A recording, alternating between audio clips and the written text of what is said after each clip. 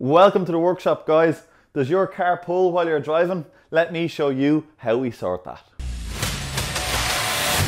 Okay guys, we're going to take a look at wheel alignment. All you'll need to be able to do this at home is just some timber dowel rods, these are 2 meters long, a steel rule, some string and some axle stands.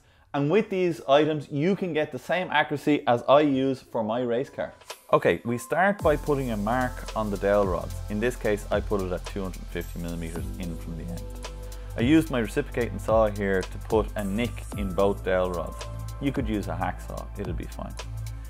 Using my ruler I lined up both marks and then used the cable tie to pinch the rods tightly together.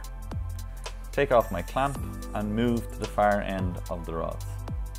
Once I have the rods clamped here, I can get out my measuring tape and I can make another mark at 250 millimeters in from the end. Once I have this mark, I can get out my reciprocating saw again, and like the other end, I can put a nick evenly across both rods.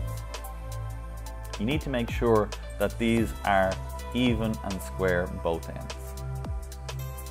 Once you have this done, get your dowel rods in place on your axle stands at the front of the car, and then of course at the back of the car. The next thing you need to do is cut 2 lengths of string that are slightly longer than the distance between the 2 dowel rods and put a weight on them. In this case, of course, it's a mini workshop, so bits of mini gearboxes worked perfectly fine as the weight. Once your strings are taut across your dowel rods, you need to start taking some measurements. You are aiming to get the strings equidistant across the front wheels and the back wheels. The best way to do this is take a measurement one side, go to the other side, take a measurement and move the dowel rods until the measurement is the same both sides. Go to the back of the vehicle and you need to do the same, moving from front to back. Okay, now that we have our strings parallel on the car, we can start taking some tracking measurements. The first measurement we want to take is from the back of the rim to the string, and in this case it's 50 millimeters. The next measurement we take is from the front of the rim to the string, and that's 49 millimeters. We subtract one from the other and we get 1 millimeter difference, and we know because this measurement is smaller than this measurement, the wheel is towed out 1 millimeter. Ideally for a road car, we would actually like the wheel to be parallel or 1 millimeter towed in. That will give you straight through tracking and make the car handle well. Now we know the adjustments we need to make, we need to access the track rod end to do that. Let's jack up the car, put in an axle stand in a nice secure spot, lower the car on the axle stand, and of course remove your jack. Remember, safety first when working on jacked up cars. Now let's take off the wheel and get nice clear access to our track rod end.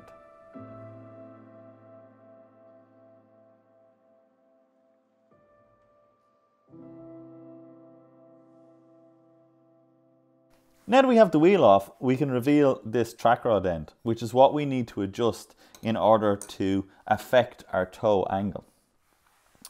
If we make this track rod end longer, it gives our wheel tow in.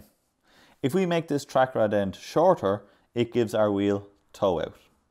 We know from our measurements earlier on from the string that our wheel is towed out 1 millimeter. We need our wheel for good driving to be towed in 1 millimeter. I know that this track rod end has a tread pitch of 1.25 millimeters. Therefore, one full rotation of the track rod end will give us an adjustment of 1.25 millimeters. We need 2 millimeters, so if we do the maths, 1 3/4 turn will give us just over 2 millimeters of adjustment. We needed to go from towed out to towed in, so we need to make the track rod end longer by 1 3/4 turn. So let's do that. First thing we need to do is make a mark to see where we start. So let's make a mark here, loosen our nut, our locking nut.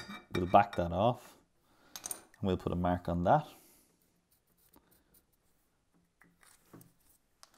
Now we can rotate our track rod end to make this longer by 1 turn first of all. And then we'll go for our 3/4 of a turn. Bring it till our mark arrives up. Okay, we've about 1 3/4 turn there. Spin back down your locking nut. Snug it up and go take your measurements again. We have the wheel back on the car. We have our strings set back up again and parallel. So let's take our measurements and see if our adjustments worked out.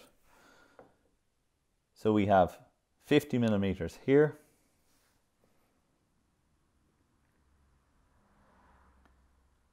And we've 51¼ millimeters here.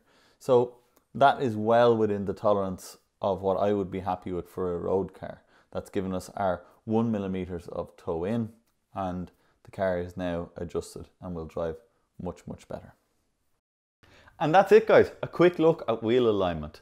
This is the first in a new series of videos that we're going to bring to the channel of how-tos that will hopefully help you to carry out some basic maintenance on your own vehicle at home. If you enjoyed this video, please give us a like and subscribe. If you'd like me to make a more in-depth, detailed video on wheel alignment, let me know in the comments below and we'll make that video for you in the future. That's it for now. Catch you on the next one.